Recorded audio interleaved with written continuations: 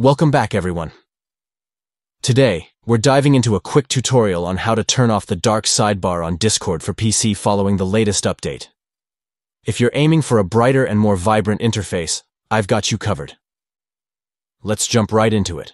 First, go ahead and open Discord. You can do this either by clicking on the desktop icon or through your taskbar if it's pinned there. Once Discord is open, look towards the lower left corner of the screen. You'll notice a gear icon, which is your user settings. Click on that gear icon to access your settings menu. Now that you're in the settings, scroll down the left-hand side menu until you see the Appearance tab. Click on that to proceed. This section controls how Discord looks for you, including themes and other visual settings. After you click on Appearance, scroll down a bit. You'll find an option labeled Disable Dark Sidebar. This is the option we want. Simply toggle that setting off. And just like that, you've turned off the dark sidebar.